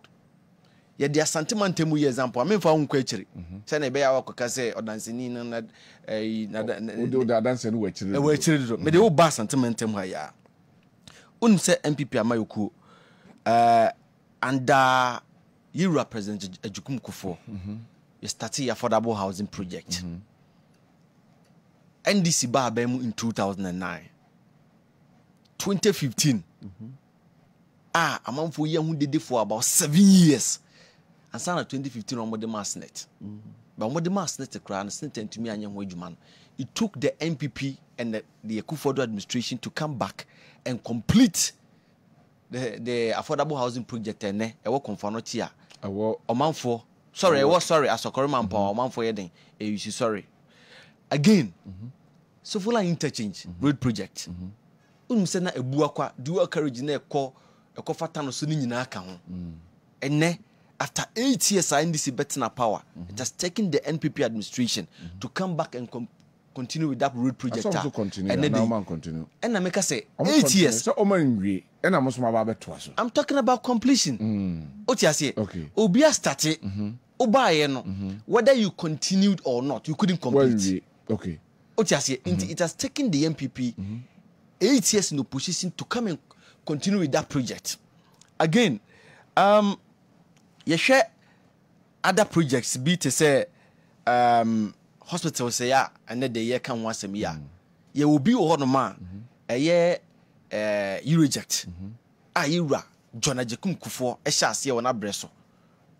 But 8 years of the NDC say producer Ebet Meya Madoma now the first item no at 2 so mamia.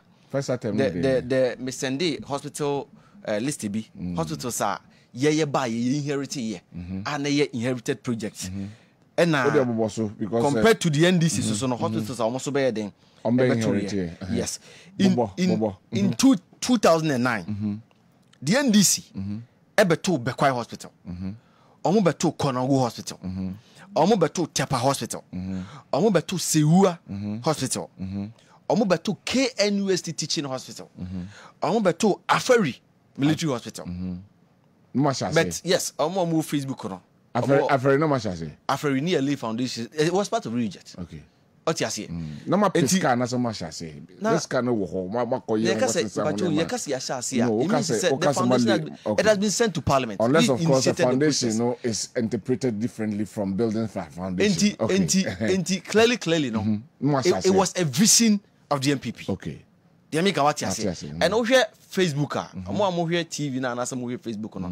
Listen at that one. I say number of hospitals inherited the first one in the Ashanti region.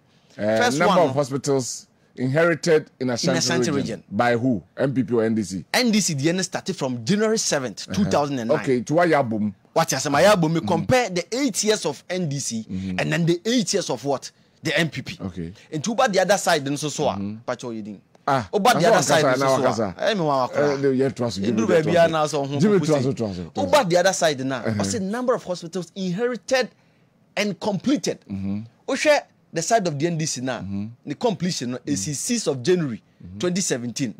And now we had the side of the MPP now, January 31st. That was the period that I'm completed this research. The Kwai Hospital, Konongo Hospital, yes. Tepa Hospital, Seria Regional Hospital, 800-bed KNUST Teaching Hospital, Afar Military Hospital. So these are the hospitals that MPP inherited as uncompleted hospitals. Okay. On the left side, the MPP inherited all these 8 hospitals.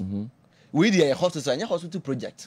We are hospital Sankasa. Okay. And the MPP be inherited 8. Now we show more. And this is the we inherited on the 7th of January 2009. Nina Saba MPP time. 7th of January 2017. Okay. And now, for me, no kumewuna omampeni na Dankwah Kufuor Daroma. Enra obe commission ye no. Ebeka MPP dia no man ye 8. Over the right side na as at January 6, 2017. Na sa 6 na NDC inherited on the left side no. And 6 ni nya wenti complete ba kokra.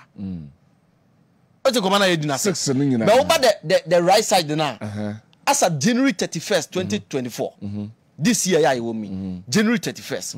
Now, NPP, 8 now, we inherited here on the left side diagram. No, what you may complete a 6. Okay. Out of the 8, NPP are completing a 6. There's another diagram. But before I trust with the diagram, no. Mobile no na in what percentage wise na NDC for etimi ayakwa kudru so picking one bar if you can pick them for me because they be okay be na 1% be na the best so na so complete say michire mu no or the other diagram na ba into the ma michire mu na me question na into share on the left side diagram no see number of hospitals initiated and completed in Ashanti region. Okay, where hospitals are NPP ankasa eba power 2017 oye na dwen se obesia ma asanteman ene de ya menu ka se eye completed ukọ manso kwanta ba ko wo ho ukọ twede a ba ko wo ho ukọ sabronuma ba ko wo ho ukọ anomanji soame a ba ko wo ho ukọ drobonso a ba ko wo ho. These 5 are completed, fully completed, commissioned. Not commissioned, okay, but fully completed. I'm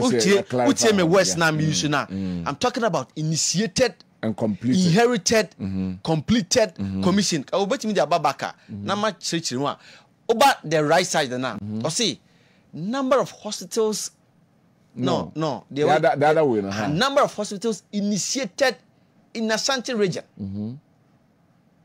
into over this side now on the right image now on the side of the NDC from A2 that is the Kwabena and then the Kumawu initiative and no initiative in 8 years complete in 8 years in Ashanti but complete okay but we share the side of the NPP okay from 2017 at the BC and 2024 when we talk about initiated hospital project by the NPP year 24 compared to their two and when we say 224 no okoti 2 no credit free NPP 24 anymore ka 22 what you say so it tells you that when we talk about the 24 no nyina completed into we share top number top near there number of hospitals initiated in okay we initiated so initiated we are talking about NDC 8 years until now we hear image now the green side no NDC 8 years and then NPP 8 years until NDC ebedi akonya John Mahama betsena akonya so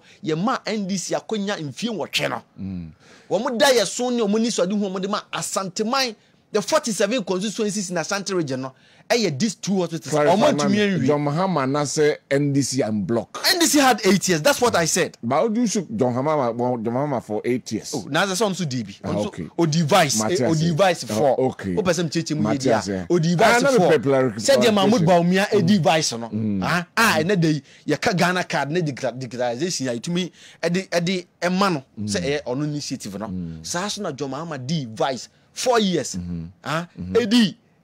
acting president 6 months SABD main president 4 years ka ho nti sa 8 years na yedema NDC no omani suade hu ni omoda ye so no 47 constituencies in Ashanti region no omo start hospitals 2 sa hospitals 2 na omo shase na MPP ni na Dankwah Kufuado na abe complete all right ye call Kwabena omo di si 42 ye ba Kumawu na 37 okay say Ira Minta Kando only the health committee members nibi eba Ashanti region they visited Kwabena they visited Kumawu when we started our administration omama Ghana for near Santimati as say we have abandoned those hospitals but then they am no kase no for the record so the diagram ne 2 na say o hwa completed inherited hospitals the first one no completed inherited hospitals no President Kufuor there or starting year crown NDC bar power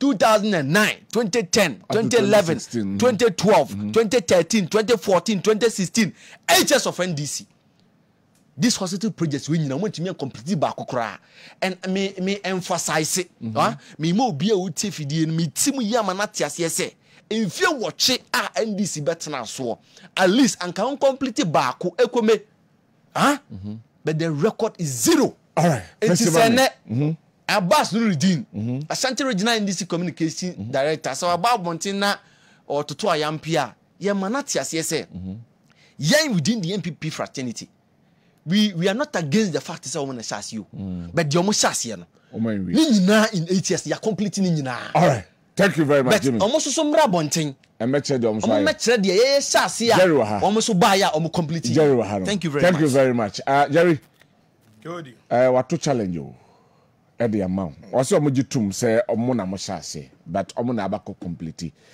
and the figures odugu ho a kire say bakukure ni ho amu initiate ye anase former president Kufuor ya mobile mbewie one kra na Ashanti region Jerry Mamintiu na yenhwe ene krata we in consonance with krata mo communications director Edeba Bontin Mamintiu Kodi that's my friend Kwenya so na me mbo abaso in fact you must so a one production team oye de biama Asante man Ghana magina de bia ye ni de DH tanso esu enema bebre efrim ho me ba cho eye Ashanti region Asante man tem obi a wagebre no hweye na wotie ena no pay enim say His Excellency John Dramani Mahama wa e bia Asante man okay wa ye bi Asante man say this year na dream pempen so be a MPP 4% wo mu ase akwan bi aso wo mu nyi nima bi emma Ashanti region ehu se omaye bi now so the truth is out there for ye na ye wa Ashanti region no say be hu no kra ewom kewodi na oka answer na meba eye me boss Abbas Nurudin ne release na the about mountain no am say na Jimmy oka Eurojet project bi ho asem o se papa kofo na hyaase obisa na so mo hyaase sen ana na initiate ye no ho asem nko na oka kewodi wonne me ya adwen se Eurojet project sika na wo se papa kofo sika na oye se okwa akopedi aban ya start the project no ne sanke sika no so ya we because of the Arab Spring enti ye na san ko pay sika foforo edibeye sa project but will you give him credit say ebia or this side I so ne buy mo be man credit no oh why not we are best known for that okay buidam say wo hyaase no say ye ba ya ye be ye wie no ye tonsa frɛ no say papa kufo ye de ani die no eden emaw enti be ka ya ho na ye commission me bo ana yes enti me ka ama Jimmy wonim na saa mfuturo na ye ntungu amanfo ani so no Ghana for this time around it's not going to work any ate say your eye clear de begu so exactly and this obey na ye initiate wako really biaba from MPP a year office research team and about to up umbrella amaye ana osuno ana watwere ana hospitals in ho nkoniaba ana would as a fake in some fake a year document I would ba bonte enye true the okay enye true remember ho kewodi onim aya for me na ene Kumo hospitals ho asem no say na say I think what 14th June and 14th ana yebura Asante hene epa a health minister cho say any DM o meye man mumbeye hospital no na ho hwa hospitals a yebura His Excellency John Dramani Mahama sika what the status up $175 million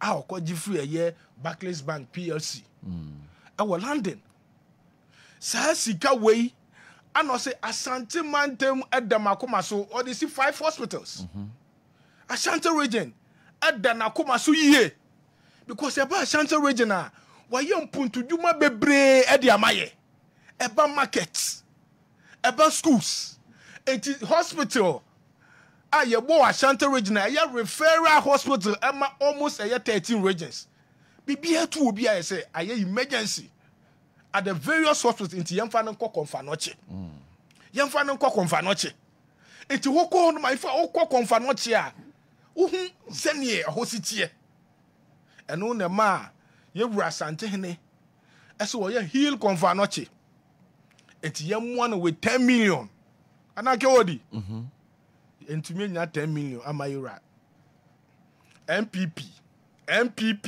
so mo Asante jo mo contribute no last time so mo na mo publish good wo mo ndu 6 simple ke wodi and so ye wo about 43 MPs in Asante region.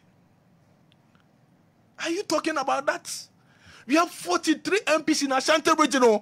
Ah, omo betimi agye them say sa here konfa no che no mpo. Yafa hoka. 10 million. And so mo the $50 million ekoye national cathedral. Ho! Etia $12 million for Palugu Dama. Dume bi eni ho. And now try ka se mo Asante man wo Damakoma so. Entimaye ana aferi ana den there. Usika ba na odi say. What catch you no? Governance is a continuous process. And it's a yaba near $175 million. Now see the year project, the year 5 hospitals. Now His Excellency John Dramani Mahama said the 2 hospitals about Ashanti region. At least how many regions do we have in this country? Say I see our 16 regions from Ghana. Saturday 10 regions. And I say all the 5 hospitals. And I Joma say my family I'm not Ashanti. They should tell you the lava His Excellency John Dramani Mahama Ewoma Santemai. Have you thought about that? You call a year for me now. Any a year kumewu. The stage you drew here. And some because you started around 2015 and by 2017 now was more abandoned. You abandoned it somewhere between 2012 to 2016 and some mobile 2015 and I'm also about some person because Sikana mo compare mo am some compare some de be no edu baby na fe mo de year research I say mo wa kwenya say 2016 elections mo betimi winia KOD sika yakwa akwaje say the ba be BC hospitals. Ni yi sika nim say the kwakoya research. How is this possible? You more can nya no kure. How is this possible? No Kwabena wom. Nya no kure. No Kwabena wom KOD. Okay. No asem way no because unra wanya ntum completely Rojo Nunu e de beto abonten say research be by but where na scan free there it doesn't know. The UK based friends researchers na mo kwam omo tini p Sesikana mudi be sa we na mudi koye sa research no. I don't know how that until I mambusa sa question. Paper so anya no crowd baby. Even mona MPP for na mo agye agye Jimmy ni na busuafo MP mo agye agye nam say ye yisika kwa akoye research no. Mobile what do you do about it? I'm saying that's canning ho. So they also went solicited for some funds and son mo beto so ntino mutimi wie no. Meaning how we justify that? Really? Sika ya kwa akwaje. Umewu from na hospital. Now it was omu ansana omu G2 me no e dey free and seven no. Now it was about 80 to 85% complete. Almost a different figure never. Kumawu almost na 35% complete. Oko from now 64% complete. That's what they are saying. According to the MPP. According to the MPP. Maybe the facts number. Also the Beba. Yes. Anna yes we call you know. Must say 80%. Exactly. Okay. Complete. It is sika na ye akwa research analysis kan ni wa. Emu de na ye de hyase.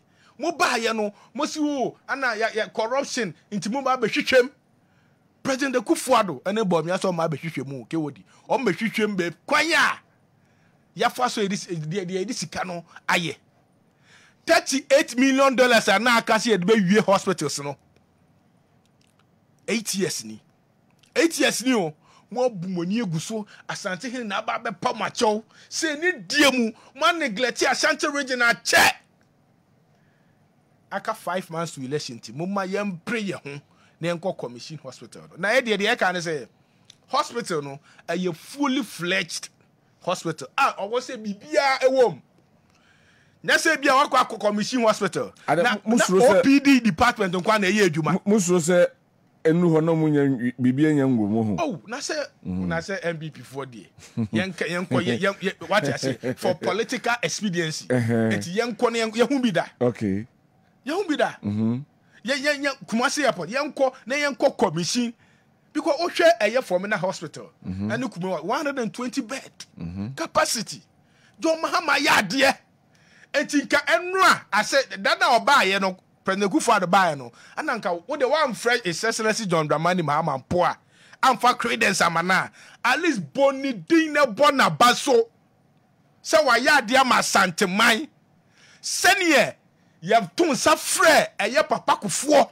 concerning buidam no KOD dia make no enya ne kwan so no what you say baby aye dru no KOD wo betimi aye o list tenten e de aba abekeka wonsem etutum futuro na Ghana fo no a o mokwa to about on the 7th December 2024 no omunim senior man no esiko omunim eja mo eja santeman omunim how abeni amode asanteman akom and then you have the temerity to publish list be say agenda 111 mo say agenda amode 18 months aba be ye be say mo say almost one hospital and agenda 111 awo mo wie complete sa hospital na eye adwuma anesi fogum a doctor fogum hospitals na eye adwuma mo ka je say mo 18 months agenda 111 hospitals I almost say ya ru enim ekosra na am so mo commission you na wie de mo wie bi ana omo ho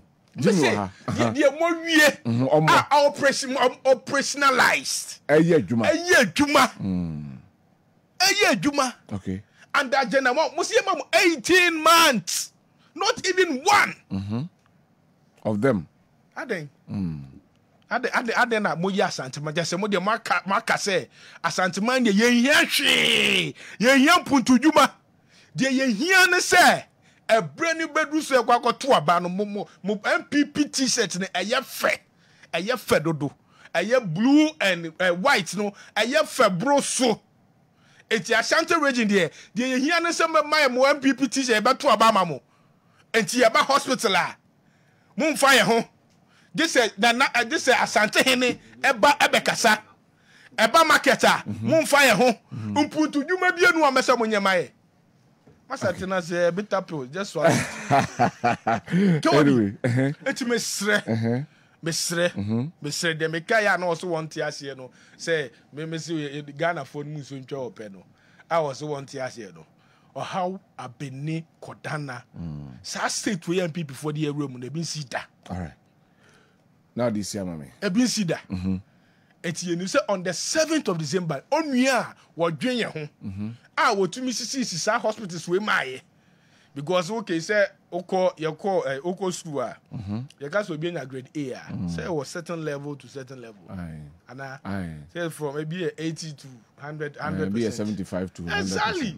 And he said your mama is hospital now 80 to 85% complete now do not go for them to mama born about so why are there on the day biaka kabensem na waba na himfo no instructor sorry na chia me and no kwane de ope that kind of pride and arrogance said yeah you nim say Ghana phone medjuma ya dey Asante mante medjuma ya. Thank you very much Merasi Jimmy or Robertals be ya na fe yemi amatofo na me ma ono so kwan na fe yemi amatofo na ti from remu bi. I want say bisa a very simple question what you say asana me kan se na ebia bibi shisha na sum na ebia wantia me say repeat bi me say infie wotwe a NDC betina konwa so no they have zero hospital say yama nipa anase nurses eja ehwe mu no omu record no zero and secondly say me list na me de to afidie no so say na ni afrifra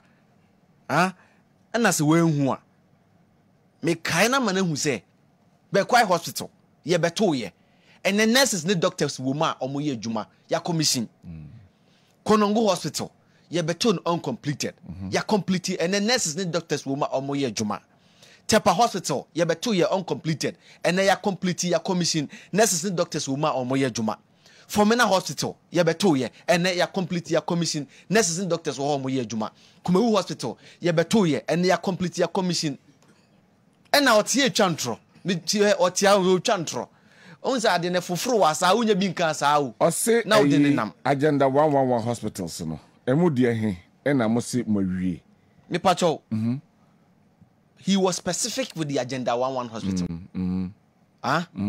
agenda 11 hospitals no ye ya dwen se you be see 111 pacho what you say somewhere around 2020 and you start here and say beauty fracture me I've been to Trede I've been to other places I projecting be ahenema Kwabena appear Kwabena in the Forukrom uko baby to say on any those places now you go and then see the update of project there you complete mobia okay and then I can be bold enough and say you complete mobia but the update of work all stages. Of them has been roofed okay I have the pictures on my phone. Percentage wise, me to me so specific on the percentage. Who's a percentage? We bet me a percentage. Maybe to say as a regional hospital. 2016, and this is the catcher say, oh my 25%. But now a foundation the pay and oh my. Intermediate medimeni enhu and I make say agenda 11 hospitals asset now ya boni nyina so ya the chance ya yede eguso and all of them all the 111 I said me I'm saying say me what pictures was we na me de two all the 111 in Ashanti region or specify there in Ashanti region the American one what you say and then again me manage as yes say ye ba power team you team yi ye ba power in 2017 7th of January you know ye started hospital ewo manson kwanta em se wante ya complete You started hospital. I work there. You complete. You started hospital. I want to manage swami. You complete. And you operational. You no. But you fully completed. That was a statement. He was not specific with operationalization. Okay. And that's a commissioning. Okay. But all these hospitals are you fully completed. All right. If you did the juma nyinara, you obi was sabronumu, obi was drobonso, obi was no manji, obi was chede manso kwanta. But momo kan dia mo ba ya mo start ya mo complete ye. Me kan dia commission no. JJ. Dia mo ba ya mo start ya complete. The rest 2 minutes me review. Dia mo start ye. Yeah, be am to form. Kabako.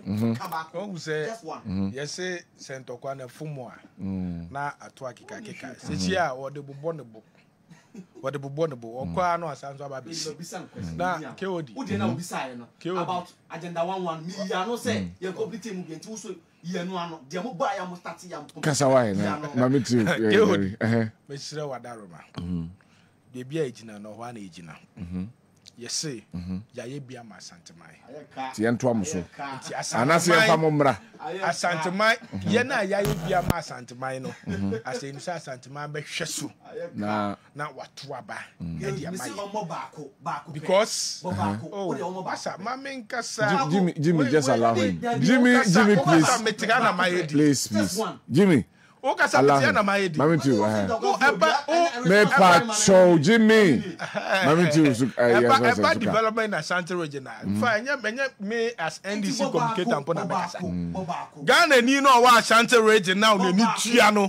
Woni mu a NDC e dia mai. Iti me sira wani die mu. Unim, chesi anu yenim se NBPD. Egu in Ashanti region. Egu in Ashanti region. But me can boldly say. Oh yes. Every egu Ashanti region. Menya seat no.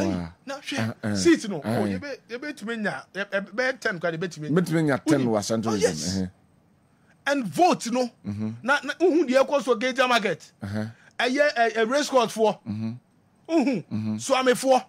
Ghana for Ashanti region senior most this year no munni at the paper or munni at the papa biama ayas Ashanti Mantem. And the issue about Anna Bobako, sa propaganda, thank you very much. 0551-444-933. 0551-444-933. Obetimi Abasona Yedi Komo. Hello? Yes, sir. Solomon.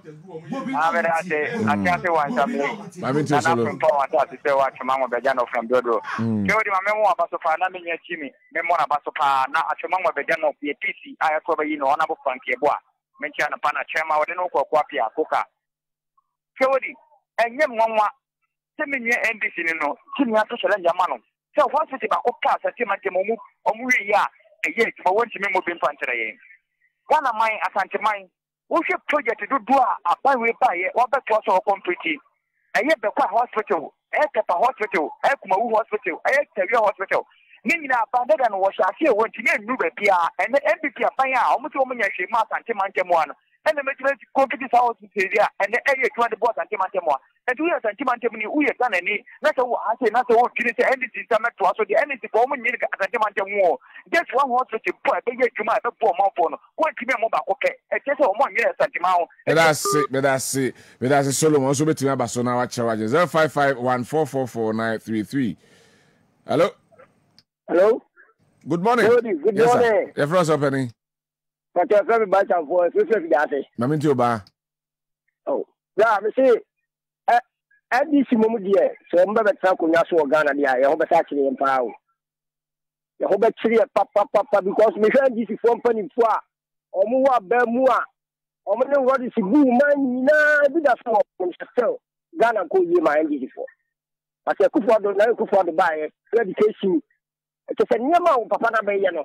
The young people actually generous of NDC, and you're Ghana this year, him to on your wiring. Thank you very much. Also, bet you about 0551-444-933. Hello. KOD. Yes, sir. Good morning. Good morning. Everyone's opening. Maminti opening. I don't buy no yet. I can't hear the person. Not the idea of people. Not a buy. People to deal with the hey, you. 0551-444-933. Hello. Hello. Hello. Me ba jo dum afide ma me why na obete nka. E fro so pani. Me dum ke odi. Odi ne say. Yankopon nsira. Amen. Na ke odi ala ade na wo busa le say. O ma ni nyi question na no say. Ayi health ayi die hin no mu wie. Also ga so MPP ni na go busa ga wo busa say o de yi ba ko na. Officer me so me na me control program no to di ja no. Wo ni ya men kasa yeso ye ni etie. Ai ti ja no ma me. Ja no ma me why wadaloma. Ti MPP NDC die. O mu ni shema asanteman. NDC. Okay, we do one day be your phone to say what mama peso. Oh, me how hokra, me why? Me da say. Maakye and one sign. So, Cody, and as I want to say, NDC they have nothing better for us. We advantage. Asanteman can be advantage. Asanteman. And to the Montas woman Joe Manu. Cherini the ultimate tackle you. Or you good communicator. Onutira mami kio no because there be a machine panel. Kimi who saw na me dey Jimmy and Jerry. Jimmy, yeah, Jimmy. Yo, Mate. That's oba chef. Oh, good. Yankopon share. Mate. Ben before I mon share. That's it. Thank you very much. I'm picking the last one off. Ye me wi e wo hanom. Hello? Yes, sir. Good morning. Good morning, sir. Your first opening. Me dey ya opoku. Ya pachoka se free. Na me too ya. Me say ngusa say omampani Kwame Nkrumah. Oh yeah Ghana Japan no yeah no. What the pounds na yeah. And now with the cities. Because it's ba go sini. So all the pounds na yeah now the cities na yeah. Aha, and but me who. Okay. And that the population na Ghana na yeah say. And about that so rich cities. Cities na ye but everyone rich na ya papa. Mate. For want of time into your children team, why? You the one some bebro. Why? Me da say. Me bre na so. Na sorry. Na me da Jimmy ase. Oh Jimmy time na so. Me time na so. Sports for neighbor. Sunday me di me birthday. Hey. Nti Mr. Adolfo nyina say edu hon ma Sunday da ben. 21st. Yeah. Oh, okay. Yeah. Nti me mrabi. Oh, anyway. Obana do wache dia. Meda suka so. Meda say. Right, Meda suka Jerry James suka Papa J meda wase sanso na Jimmy so meda wase say enemu pass through. Kan say jumede nya sarebedi akọ PSC akua PSC na ehihye ema yen otinya konka otiekua yebo asuama enka camera no na ora your friend say Isaac Ansu Energy sound na Kwame Sunday and Samuel Sapon thanks on duty your pages at the social media handles ni nyina mdin Kwabena Owusu Dankwah so na afi sports no atoaso edi amai nyame adoma ochena odi odomdom yen a ye besan ehia na ye de Maakye dwumadie Friday's edition no ye de abremo yakro bibia bye bye.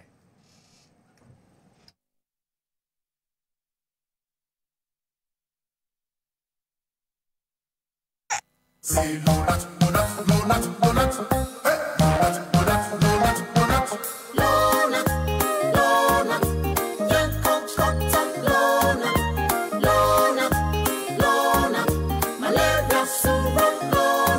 Everybody follow not sa malaria. A treating till Lonat now won't talk. Malaria chill. Popo. What will it be? I want you. Num Lonat. A dabako. Num Lonat. A damien no. Num Lonat. A damien sa. Num Lonat. No. Lonat scatter malaria. Lonat ide scatter malaria. A quality product from Blaze GVS Pharma. Yenshishemu hu se malaria wa wumojam ansana wanum Lonat. Na nam yensearch na malaria no daso wo ho a ko hu doctor. This advert is FDA approved. Every day when my children return from school, I don't recognize them all. Hello, do I know you? It's us, Mommy.